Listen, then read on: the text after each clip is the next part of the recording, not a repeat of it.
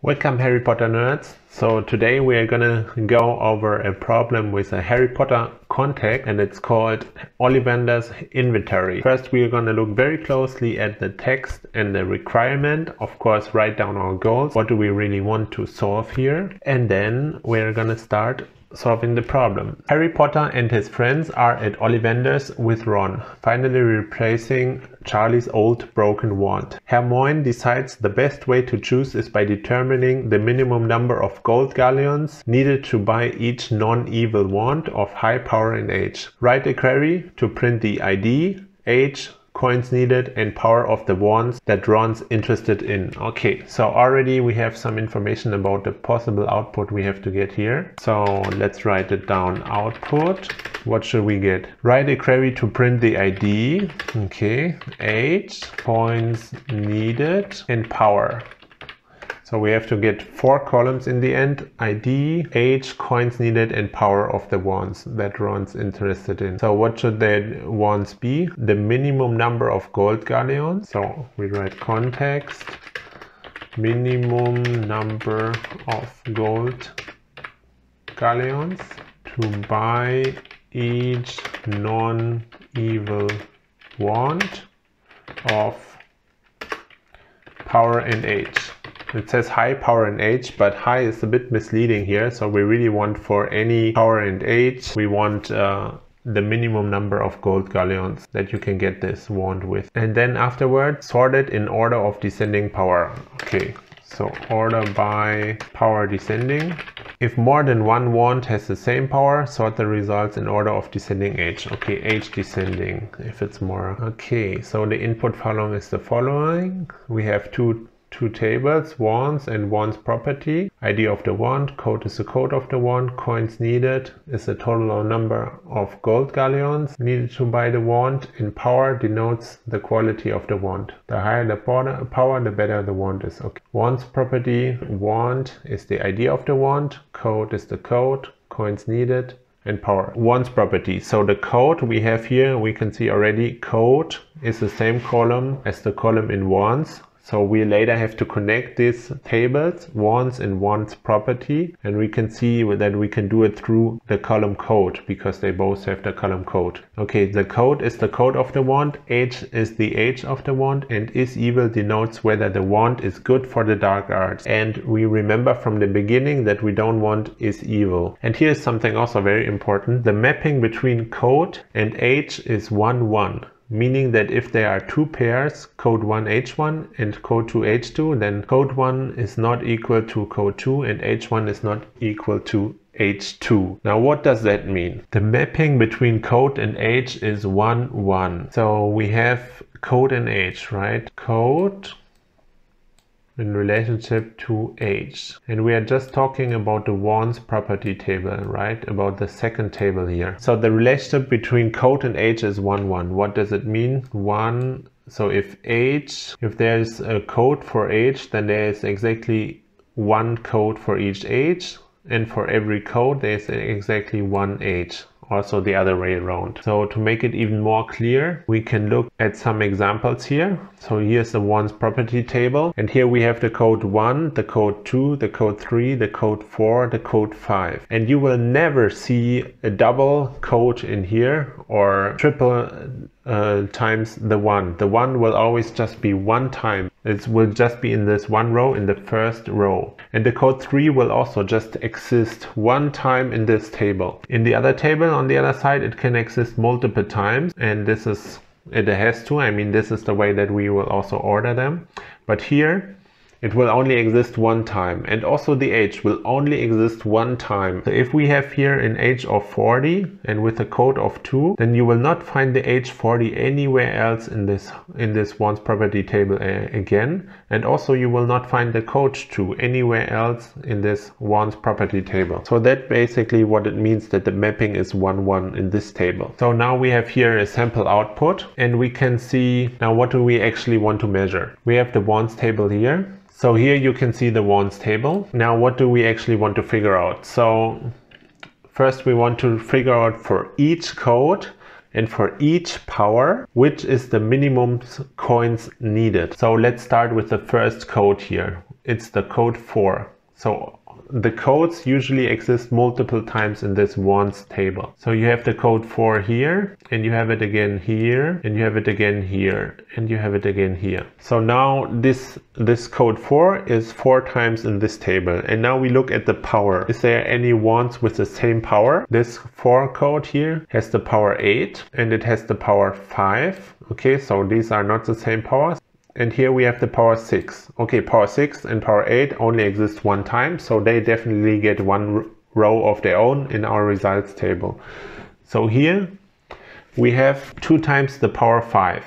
And now that is what it was meant with minimum number of gold galleons to buy each non-evil ones. So now we have a situation where we have 2 times the same power, 5 and 5. So let's take this one away. So this is what we are interested in here, the 5 and the 5. And now we have coins needed for this 5 and 5. And now we have to make a decision. Which one should we choose here to get for our final results table? The one with 504 coins or with 7,710 coins? And we want to get the one with the minimum number of gold galleons needed, which will be 504, as it is smaller than 7,710. So this one will not appear in our results table. It will only be this wand with the ID 10, with the code 4, the coins needed 504 and the power 5. And the other one will not appear in the results table. Okay, so let's try this with another example, with the next example. And by the way, we also have to look for the code 4 in our wands property, that it is not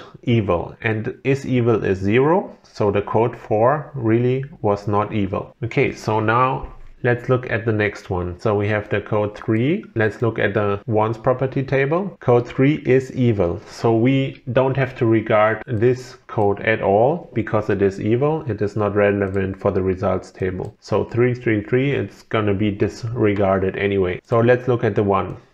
We have the code 1 here. Here we also have code 1, and is evil is 0. So it will happen, it will come into the results table. It is a non-evil wand.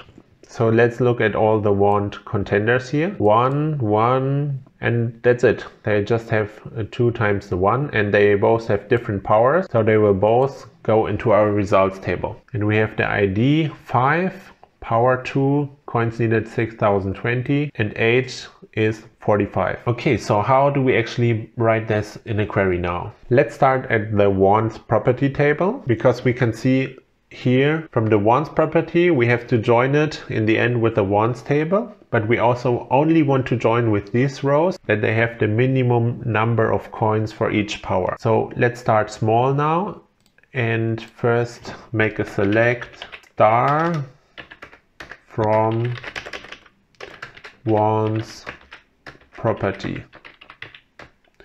Let's just get the wands property out here. Okay, so this is the columns for the wands property. We cannot see the columns here really, so it's better to write them out. What were the columns here? Code, age, and is evil. So we have the columns code, age, and is evil. Okay, so our output columns are ID, age, coins needed, and power. So they are very different than what the columns are that we have right now, but we are just at the start. So we looked at the wands property table. We just gave out all the table with no conditions. Now we can remember in the beginning it says we want to buy each non-evil wand. So we can already make one condition where is evil equals to 0, because that are the non-evil ones. So now we have 150 here, and that should already be less now. Okay, so now we have only 100 left. So 50 ones apparently were evil, and they're out of the selection now, which is good because we don't want to have them in the output. So what else do we need in the output? So we need the ID, the age we have, the coins needed, and the power. So ID, coins needed, and power are all columns that we will only get from the wand. So we have to join our wands property table somehow with the wands table, but we don't want to join with all the columns, with all the rows from the wands table, because some rows we don't want to have. If there is the same power and the same code, then we only want the row that has the minimum coins needed. So let's look at the wants table, and then let's figure out which rows we actually want from the wants and which we don't want in the end in our query. And then if we figured out the right rows that we want to have, then we can join it with the wants property, and then we will have our result. So let's put this one aside for a moment. Non-evil wants in the wants property. That is what we figured out so far. And let's select all now from the wants table. So what columns do we have here? ID, code, coins needed, and power. ID, code, coins needed, and power from wants table. Okay, so now we have every row here, and we have 726 and probably even more, but it's cutting it off here. So now, as we said, we want the rows that have the same power and the same code. We only want to have the ones with the minimum coins needed. So what we can do here is we can number the rows, and the ones with the minimum of coins needed, we give them the number 1. And if they have higher coins and the same power and the same code, then we give them the number 2, number 3, number 4, and so on. And then in the end, when we join it with the non-evil wants, we only give out the number 1 from these rows. And then that way we disregarded every row that we didn't want, and then we only get the relevant rows. But how do we do that? So how we can do that is through a function. It's called RowNumber, and it's a very useful function in a lot of scenarios. So you should definitely get familiar with that. RowNumber over. So let's make an easy example of RowNumber so you can really understand what it means. So RowNumber is basically just giving every row in your table a number, and it always needs an order by, as you also put here down below, an order by at your table. Same, it goes in the order by as in the RowNumber function. And why it needs an order by? Because it has to know which number should be number 1 and which number should be the last number, and all in between. It has to know that, so we have to give it an order. So let's say order by the code, for example, because in the end we also want for each code and each power, we want to order that. So we also write order by code in the table. Let's give that out now. Of course we write as row number. We also give this column a name. Okay, so now we have a result. Now let's look at this result for a moment in Excel, because we can get a better grasp on it here, as we also have the columns standing here. Now we gave a row number to every row, 1, 2, 3, 4, 5. And how is it ordered? Like, who is number 1? Number 1 is the code number 1, and then it goes on, and it just gives every row a number. Okay, so far that is not very useful for us, so we have to give more condition to this row number. So what we can also do in row number is we can partition our result set. So now we just gave all our rows. So if we have 700 rows, we get 700 numbers here now out in row number. But we can also partition our rows, so that let's do it partition by the code. So what is going to happen now? It's going to start again counting from 1. If there comes a new code, it counts again from 1. So let's give that out. Okay, and now let's copy paste it again into Excel. Okay, so what we did here now. So you can see row number is not for every row, it doesn't give the same consecutive number, but it actually does here until 7. And why until 7? Because we have from code, we have 7 times the same code here.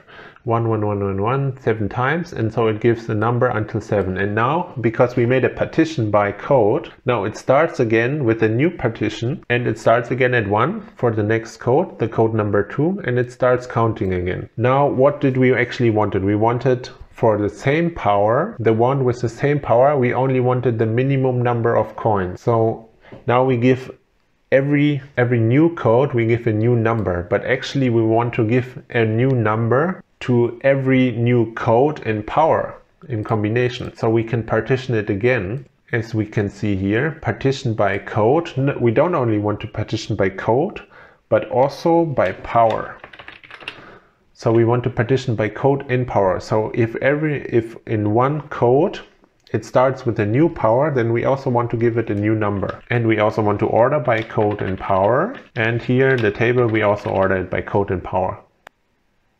Okay, so let's look at this result one more time. Okay, so now we have row number 1, 2, and then it already starts again at 1. So why do we have 1, 2 here? So we have the code 1, it's the same code, but the code is 7 times, but we have also the same power. And we have it 2 times. Power 1 and power 1 here. And so we have also the row number, number 1 and number 2. So why is that a good thing now that we partition it exactly in this way? Because in the end we want for every wand that has the same code and the same power, we only want to give out the one with the minimum coins needed. So we have to have at this position number 1, we want to have the wand with the minimum coins needed. So right now at position number 1, what do we have? Coins needed 5,384. And at position number 2, we have 2,701. So we have actually the lower coins which we want at the number 1, we have at the number 2. So we have to switch that around so that we have the minimum number of coins needed at the number 1 position for the same power. And if we then say we want to join it with the other table, but only take the ones that has the row number 1, and we have corrected this with the minimum number of code in the top, in the 1, then we actually get exactly the rows that we want to have in our result set. And that's why the RowNumber function is so powerful. So what do we want? We want the minimum number rows at the first position. So we order it by code, power, but also by coins needed. Coins needed. And we can write here ascending, but it is ascending anyway. So you can write it or not. That's the default value for it. And ascending, as we know, means from the lowest to the highest. So now we have the lowest at the top, at the number 1 spot. Exactly what we want for our row number. So let's run this again and look one last time in Excel. So let's copy this code. Okay, so now we can see 1, 2 row number, yes, and then it starts a new one because it is a new power for the code. And now we have coins needed 2,701 before 5,384. So we have it exactly how we need it. We have at number 1, we have the minimum coins needed for this power. And then we know we definitely going to choose this one, and this is going to be in the output set. And now we can see again here at 1, 2, 3, for example. We also have 3 times the same power with the same code, this time code 2. And we want again the minimum number of coins needed.